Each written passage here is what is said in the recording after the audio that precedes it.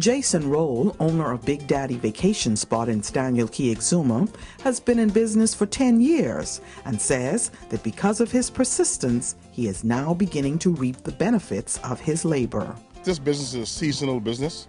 We usually deal with tourists like in the winters, and like to end of November into May, we usually deal with tourists constantly.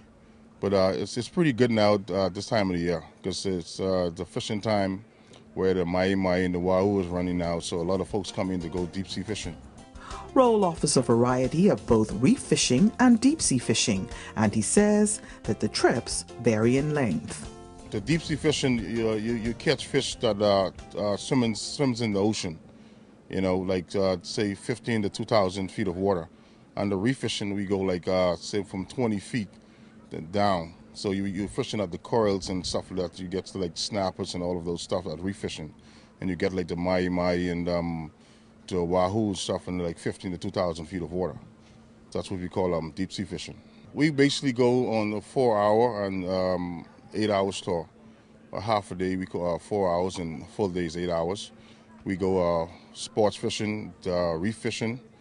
We take people to the grottos around here, to the national park, where you go feed the fish and all of those stuff, and so on. I have 3 boats. My small boats, I have 2 small boats, which is 70 feet Boston wheels with 140 horsepower. We rent them from 300 to 400 per day. And I have a big boat, 27-foot contender, twin 250s, which is 500 horsepower. I rent that from 800 half a day to 1,600 to full day. For the Tourism Today Network, I'm Gina Seeley.